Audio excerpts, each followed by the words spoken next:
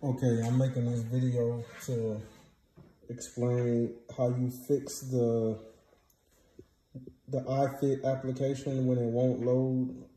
This is on a Proform 600i treadmill. I was having problems, didn't know what to do. I had to go online and look this up, and through bits and pieces of information, I was able to figure this out. Like, my screen was just white. All it would show was an iFit logo, and it wouldn't go past it. So the first thing you need to do is locate the switch. So on the 600i, the switch is down here on the right side of the base. You want to flip that off. You flip that off, and then you want to find the reset button location. On the 600i, it's on the right side over here. It's a little small button right there, and you can take a ink pen or anything you want to have, and while the treadmill is switched to off, you stick the pen in there and hold it down. And then while still holding this, what I did was I held this with my left hand,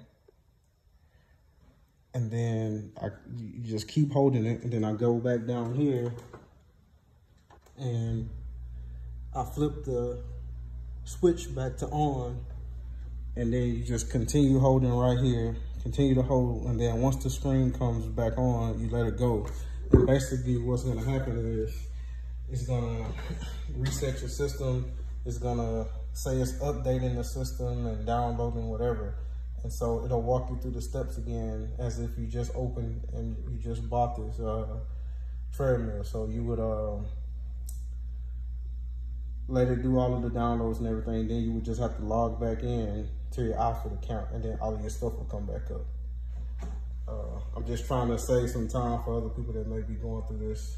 I was able to look at videos of other brands of exercise equipment that use the iFit software, but I couldn't find really much of anything dedicated to the Proform 600i or any other Proform treadmills. Everything was basically about NordicTrack.